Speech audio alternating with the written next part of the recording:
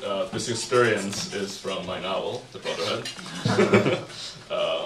It's part of a trilogy. And this, what I'm about to read, my experience. This is where Amrit, a troubled 20-something Hindu zealot, recounts to his friend Niril the story of his meeting with stripper Lauren, who he hopes to teach and rehabilitate. He has just been dunked in a pool outside the 53rd Street, Lexington Avenue station by teenagers while trying to pass out religious pamphlets. He's also been mugged, cannot get home, so he treks to an old childhood friend's apartment in Murray Hill.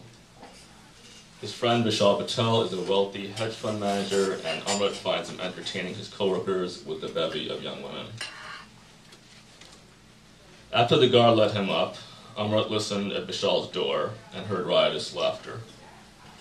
And when the door opened, someone beautiful stood there, a brunette with pigtails. Yet behind her, Amrit observed the most appalling debauchery. Vishal told me to dry myself off in the bathroom, Amrit recounted, and he was setting me up with the girl. I was not sure if he was condescending or joking, but I stayed in that room for many minutes. It felt like an hour, until Vishal knocked at it and asked me to emerge. I did not know what else to do, so I entered the room again and averted my eyes from the sight. The very opposite of what I had been preaching. My heart sank at the kinds of things I observed happening on the floor, with Vishal watching and laughing, even commanding his lackeys on. He offered me a drink, I declined, and then the hors d'oeuvres, but even my physical hunger could not match my spiritual devastation. Immediately I headed for the balcony and, confronted by that ironic sight of hypocritical majesty, ignored it and stared down at the abyss. I felt for a second that my destiny lay there. "You wanted to kill yourself?" Nero asked. It was too much to bear. The air was cold, I observed nothingness in the distance, that erection of civilization's discontent. But then she arrived. She grabbed my shoulder, she stopped me from leaping.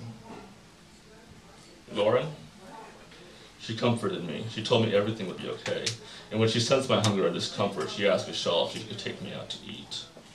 And he laughed at that in his typical way, like he did when we were teenagers, always superior, like he was always one step ahead. That was the first time I'd gone to a restaurant since my days at Harvard, when my mother's death had made me see the error of my godless ways. But I somehow felt special and comforted on that ride across the water where Ganga resides, Lauren's blanket around me, and we landed at this shining institution where I was offered immaculate food. I broke my vows as my physical hunger overpowered me. Afterwards, I felt devastated again, remembering the experience of the night. Yet across from me, my salvation sat, hungry herself not for food but for something else, and eager to feast from my mind. That is when it started. That is when I realized that my true path lay not in educating thousands, but in lifting up one individual at a time.